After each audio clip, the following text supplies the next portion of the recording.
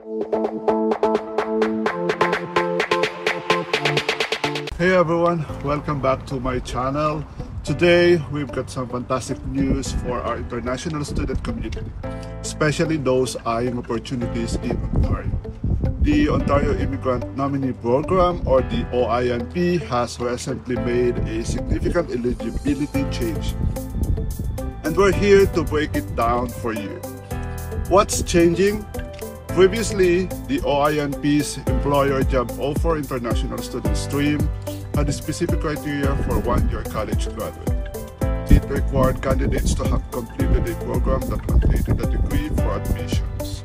However, a recent update broadens the eligibility, now welcoming applicants from any one-year college program granting an Ontario College Graduate Certificate. Expanding opportunities. This tweak means more international students with diverse one-year certificates can now qualify, significantly increasing the number of eligible programs under the OINP. Change officially took effect on January 1st, 2024. It's essential to note that if you're already submitted an application before this date, these changes won't affect you. EOI scoring factor update. To align with this eligibility shift, the expression of interest EOI scoring factors will be revised. If you're already registered but haven't been invited to apply, make sure to review these updates. The OINP has also made revisions to the list of eligible educational institutions for this stream. Stay informed about these changes to make sure you're on the right track.